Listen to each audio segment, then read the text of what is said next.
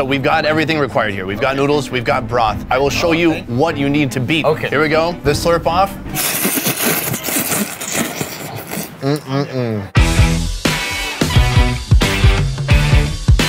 Tokyo, Japan. A stunning, stimulating, and seductive city. Modern, maybe even futuristic. Packed with people yet eerily quiet. Each block of the city is stacked with restaurants and winding alleyways ready to be explored. And with plenty of food to choose from, I plan on trying it all. In this series, we're going down every dark alley, each fish market, and hole-in-the-wall izakaya to bring you the most unique food experiences Tokyo has to offer. And today's mission is ramen. Literally every year, 17 million foreign visitors come to Japan to try ramen noodles. Fact. Yes. If this is your idea of ramen, allow me to change your worldview completely. As long as you keep the ramen definition, you've got some really funky combinations of ramen. Here in Tokyo, the world of ramen has expanded past a quick lunchtime treat to an edible art form. I love the absolute attention to detail until it's done perfectly. I'm talking soupless ramen. I gotta say, this is probably my top 3 ramens ever. Ramen with super thick broth. Almost like a puree. That does not remind me of ramen at all. And even a black ramen. Black as night, darker than my heart. This is the lunch of my dreams. So put on your pants with the elastic waistband because today we're eating big in Tokyo, Japan.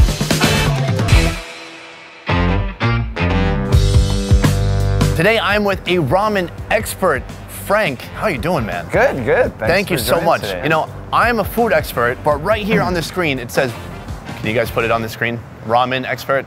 He won't do it.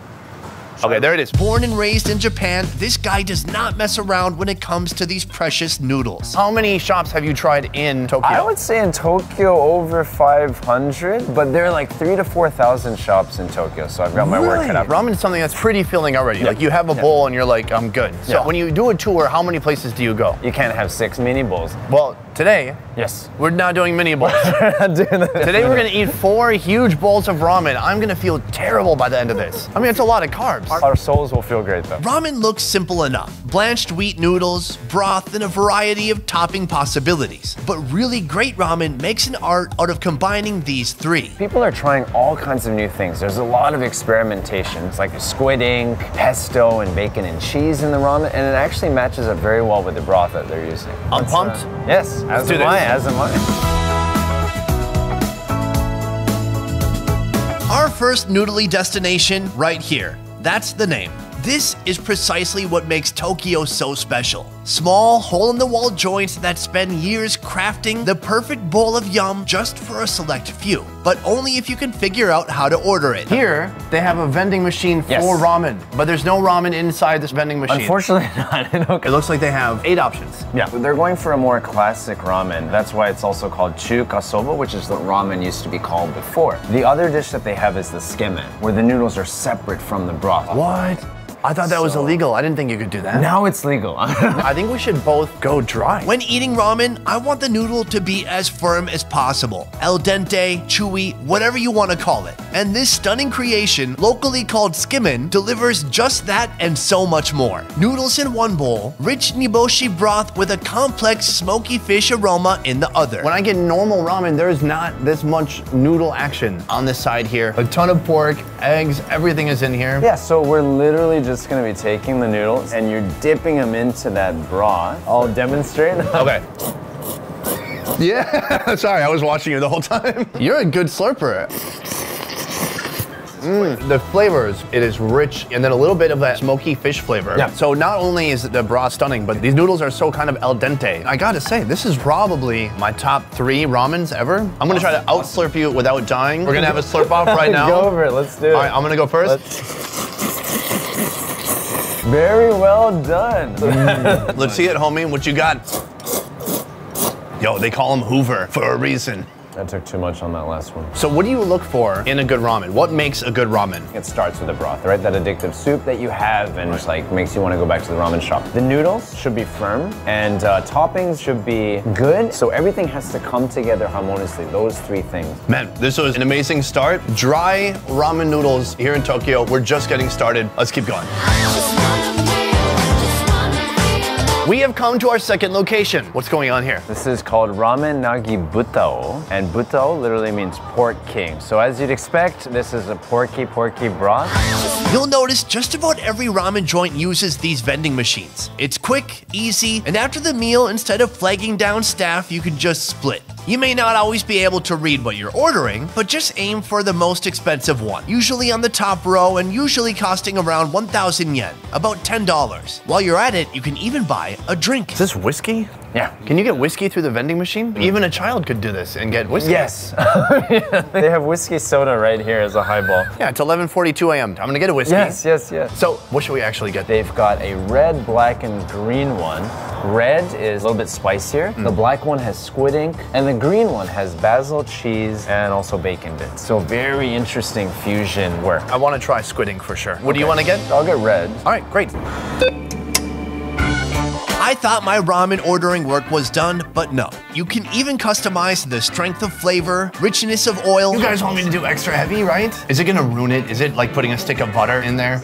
Yeah, I mean... Garlic, type of pork, vegetables or no vegetables, spice level, and the firmness of the noodle. I want to try extra firm noodles. I love just a hard kind of chewy noodle. This is a pork lover's wet dream. In order to get this creamy looking broth, the pork bone has been boiled on high heat for a few days, allowing the marrow to seep out. The bones break down to an almost milky state, giving the broth a cloudy quality, like a dream. We've got broth, we've got firm blanched noodles. Now the black ramen toppings include minced pork, squid ink, yogurt, and garlic chips. Frank's red ramen is topped with minced pork, spicy miso, and a little yakiniku sauce. Here we have the squid ink ramen, black as night, darker than my heart, and then of course a side of whiskey, highball here. Day drinking. I know in a lot of countries I go to, the first process is just mix it all up. Is it the same thing here? I think it depends on the person, but what I like to do is kind of dig past that layer of top oil. Oh. So you're getting into that milky, creamy broth as well. So you're kind of paddling back, then you take it up and then have the broth. Is that a good one? Yeah. So take a look at this. The ink is just kind of on top. Underneath, we reveal that milky, creamy bone broth. It's very bony. Wanna try it out? Oh, my lips are oily, man, but delicious. Smoky, wonderful, savory pork flavor. You wanna mix it up? Yeah, sure. So I like to mix a little bit, you know, maybe with this guy at the top, I'll get that there and then pull up, you know. We got some pork, we got some noodles, put it all together, bam. Wow, I cannot believe how creamy it is. The noodles are still nice and firm. To be honest, I don't think the squid ink gives a tremendous amount of flavor, but it does look really interesting. Want to try some of my soup? I mean, I don't mind if... Let's share. Yeah, little pork, little spice. Cheers. Oh, I missed that one. Oh, the chili oil on there. It's life-changing. Like the hair on the back of my neck was like, whoa, we're officially eating. What is going on? A world of difference between this place and the last place already. It's so fun that they have these different kind of flavors you can choose from. The black, the red, the green. Stunning. Stunning. This is like my 10th pair of chopsticks now. Ryan Reynolds, that's what you look like. You're like the Deadpool of noodles. Really? What is going on behind us here? Here, they're using Chinese food and putting it together with ramen noodles. This place is known as the Tokyo Laboratory. Here, a pack of ramen scientists toil endlessly over the perfect bowl. So there's a hot and sour. There's also a mapo tofu, which is spicy tofu. So two very amazing dishes. All right, let's go. Let's do it. You've never seen ramen like this. The broth couldn't be any thicker. At some point, you just have to call it ramen sauce. This Sentoro Mabaman sauce is made from fermented broad beans and chili paste with fermented black bean. It's meant to be spicy and almost sticky. Add in a bit of minced pork and finally tofu. Saratamen sauce is made with black pepper, red chilies, and a bit of vinegary sourness, topped with wood ear mushrooms, bamboo shoots, and tofu. Frank also special requested a load of coriander. I haven't seen this in any restaurant I've ever been to. Really? A strainer spoon for eating. That's really cool. All right. Is there a different strategy for how to eat this? Just dig in. You know, it's a very dramatic pull-up with the noodles. You've got noodle terminology. He calls it a pull-up. How do I do a successful pull-up on these noodles here? With this, you have to dig pretty deep. So you're like literally reaching in. Yeah, and you mean metaphorically. Metaphorically and literally. Okay. Kai, I think I need a single cam on this one. Just me. Digging deep. Here we go. Oh, look how deep it is. And then bringing it up.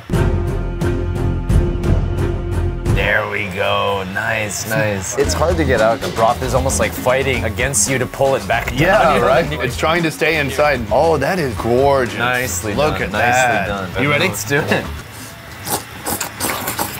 How is that? Firm, hearty noodles, still has a nice chew to it. Very like tomatoey, acidic sauce. It doesn't feel like a classic ramen at all. Tell me about yours. What's going on there? So this one is a hot and sour soup. The noodles are a little bit thinner, and what I like to do is add a lot of coriander on top of that. I love my coriander. I'm gonna use my strainer spoon, scoop out some of this tofu. There we go.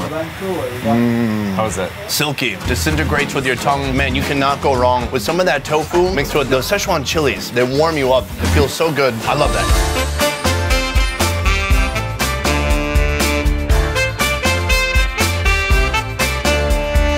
Location 4. Can you do the rest? I'm so full right now.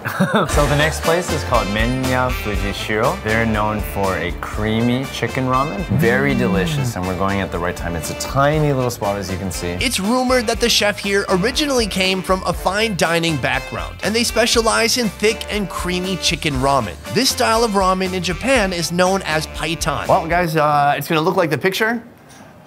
Let's go. This ramen is all about the creamy, thick, chickeny broth with the kind of savory, wholesome flavor that feels like mom wrapping a warm blanket around you after an afternoon of snowman building. It's good. It's a very premium grade of chicken, and the chickens in particular come from the mountains of Tottori Prefecture. Top it with sliced chasu, chicken egg, green onion, fish cake, and seaweed topping. How many bowls of ramen have you made in your life?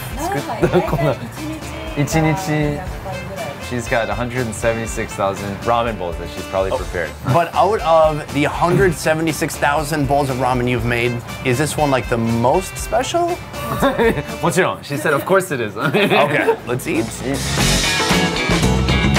What I noticed is they have this kind of nori here. Do you wrap up anything in particular with this? I personally like to wrap up a little bit of the noodles in the nori. Basically, this way you can get a little bit of the seaweed on the noodles at the same time. Okay, so we have a little noodle in there. Yeah. A little bit of nori. It is steaming, piping hot still. You ready? Let's do it.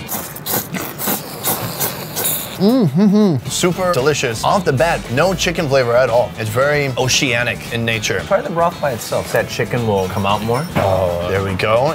Get more of the chicken there? Yeah. It is like chicken noodle soup, but like a little fishy. Now, at the beginning of the day, we had a slurp off. Yeah. How do you feel about how that went? Yo, they call him Hoover for a reason. I took too much noodles in my bite there. Well, it sounds to me like you want a rematch. That's what you're saying. I want a rematch.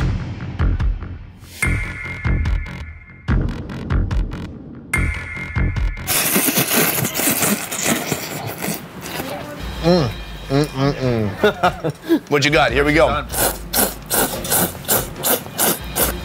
That was pretty good. It was clean. You got them all in. It was like 7 slurps in a row. I think you won. Yeah.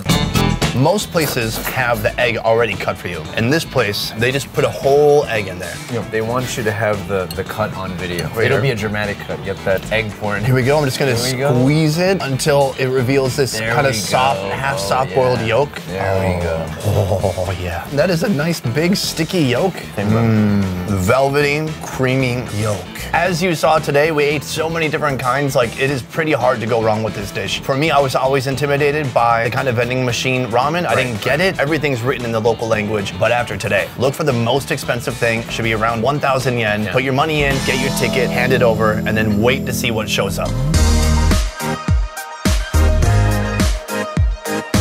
Frank, my man, thank you so much for today. This was amazing. I learned so much about ramen, and I have so much ramen literally inside of me right now. And guys, you could have so much ramen inside of you too. You can do your own ramen tour here in Tokyo with this guy. The tour is put on through Tokyo by Food. Tokyo by Food has over 75 food experiences in Tokyo. Next year, even more cities, and even better than that, for each person who makes a reservation for a tour, they are feeding 10 people in Cambodia. It's a win-win situation. Also for you guys, if you are interested in going to Vietnam anytime soon, I highly recommend a company called One Trip. One Trip is the highest rated tour company in Vietnam, doing tours from north to south in all major cities, including Hanoi, Nha Trang, Da Nang, Hoi An, and Saigon. You can experience food tours, adventure tours, and more. To learn more about One Trip, check out the links in the description down below. I will see you next time.